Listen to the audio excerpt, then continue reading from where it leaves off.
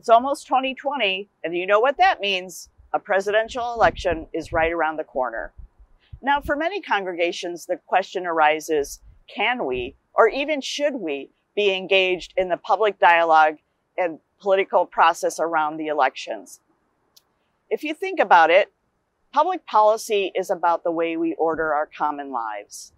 And if you read closely in the scriptures, you will see that much of it is about how we order our common life, how we are to treat the stranger and the sojourner among us, how we are to treat people justly. It has everything to do about being in right relationship with each other so that we are in right relationship with God. So if the rules that order our common life are not fair and not just, and we are not in right relationship with each other, then we are not in right relationship with God. So not only can we be involved in the public sphere and in the electoral process, we should be. What makes us unique as people of faith is that we can be a voice in the political process that is nonpartisan. It's important to make a distinction between political activity and being political, being involved in the public sphere, being involved in the conversation about the ways we order our common life, and being partisan, which is aligned with a particular ideology. As people of faith, what informs our approach to public policy and the way we order our common life is not any one particular party or ideology. It is our understanding of God through the scriptures and God's calling for us as human community.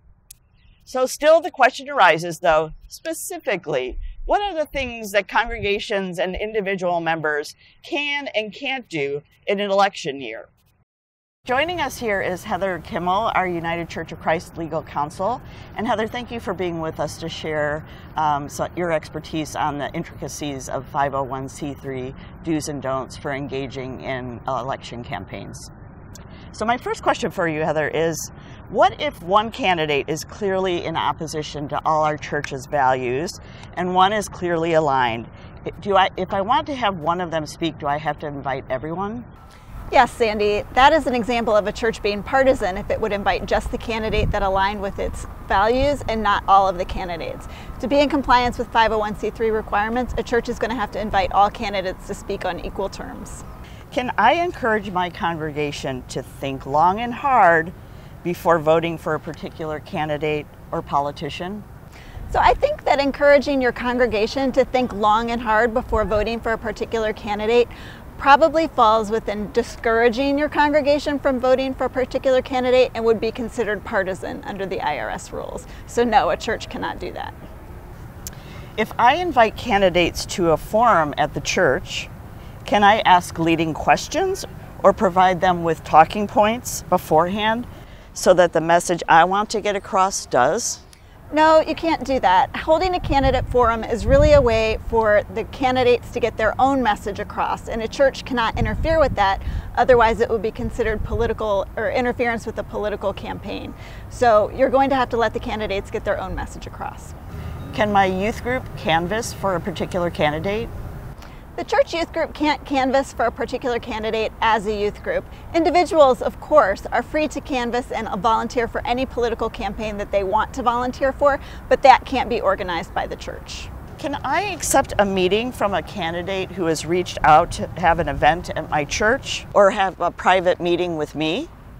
A pastor is always free to meet with any political candidates that they want to meet with, but they should be careful about making promises on behalf of the church. If a politician is an elected official and a candidate, can I criticize or praise something they've done from the pulpit? In this instance, I would recommend that you stay away from criticizing or even praising something that a candidate has done, and instead talk about the current policies and whether we need to see changes in those policies when we're talking about issues of public policy. Can I use space in my church bulletin for specific information on an issue that's being raised in the campaigns?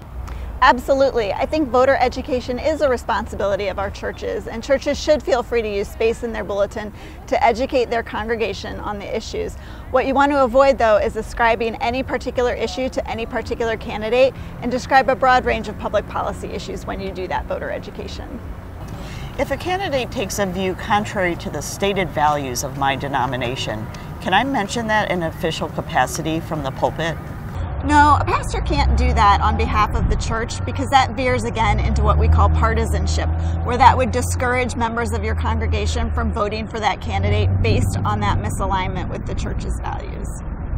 So but we can talk about the issues from the pulpit. You can definitely talk about the issues from the pulpit. Always do that in the context of the mission and the ministry of your church and what is important to you as a faith community. If a member of my congregation wants to hold a fundraiser for a candidate on church property and we rent it out for other occasions, is that okay? So that really depends. If your church just rents space for things like weddings and perhaps to nonprofit organizations whose values align with the church just to cover their costs, I would say that's probably not okay in this instance. However, if your church frequently rents space to commercial entities or on a regular basis on a first come, first served basis to any group that wants to meet there on equal terms, then it probably is okay for that member to hold a fundraiser there. Just remember that you are going to have to give the same opportunity for anyone else who wants to hold a fundraiser there as well. I want to hold an issue forum at my church on issues, not candidates. Is that okay? Yes, absolutely. I think churches and the membership of a church should have robust discussions on public policy issues. And although a particular candidate or a particular candidate's position might come up, so long as the church itself isn't taking a position on that candidate, then it's fine for members to discuss those thoughts with each other. A candidate wants to visit my church for Sunday service and give a message to the congregation. Is that electioneering? Couple things about that. Yes, it is electioneering. Now, of course, a church could do that if it also invited all of the other candidates to deliver a message on Sunday morning. But my question is, does a church really want to give the space in the pulpit on a Sunday morning to a candidate for political office? You know, Heather, that's a really good point, because one of the things that makes our faith voice unique in the public sphere and in an election season is the fact that we are independent and nonpartisan, and that we have the power to speak a prophetic voice to any and all parties and to any and all candidates. So maybe it's better to just allow members of the congregation to interact with candidates in other ways. I think that's right. I want to hold a voter registration drive in my church. Can I partner with a political party on their nonpartisan get out the vote efforts? No, a church can't do that. It should either do the get out the vote campaign and the voter registration drive. It should do that independently, or perhaps partner with another nonpartisan community group in order to do that work. Can our church put a sign on its property advocating for the passing of a ballot initiative? So you bring up a really good point, and maybe it's a point that a lot of churches don't know, is that churches actually can lobby. Under the IRS rules, churches can do things like contacting their legislators to advocate for ballot initiatives, or even grassroots lobbying, where it asks other folks to contact their legislatures about ballot initiatives. It can put signs on their property encouraging folks to vote for or against ballot initiatives. The only limit on that is that lobbying has to be limited to an insubstantial part of a church's activities. What is insubstantial has not been really defined by the IRS, but a good rule of thumb would be that it uses less than 5% of the church's money and time to do that. And you can really reach a lot of people with very little time and money now with social media and other initiatives in order to get that message across. Our church's pastor is running for office. Is there anything that I should be aware of?